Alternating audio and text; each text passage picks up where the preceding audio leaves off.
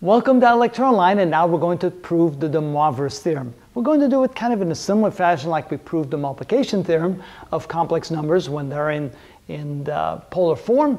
But let's see here. Here we have z to the n is equal to r to the n times cosine of n times the angle plus I times sine of n times the angle. If we assume that the polar form is z equals r times the cosine of theta plus I times the sine of theta. So what we should be able to do is first multiply two of these together. So what if we have z squared, which is equal to z times z? So we can already use the theorem that we proved before. This would be equal to r squared times the cosine of 2 theta plus I times the sine of 2 theta. Because what we're doing here is we're multiplying two of these together, so simply add the two angles together. So it's two angles, 2 theta, and angle the sines together. So that's sine of 2 theta there as well.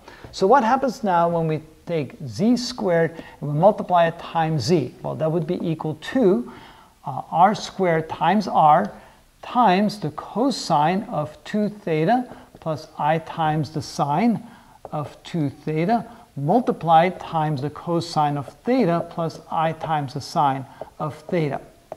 And then, of course, we can go ahead and say that's the same as what we did before. We're going to add the angles together. So then we can say that z cubed is equal to r cubed times the cosine of 2 theta plus I times the sine of 2 theta plus theta.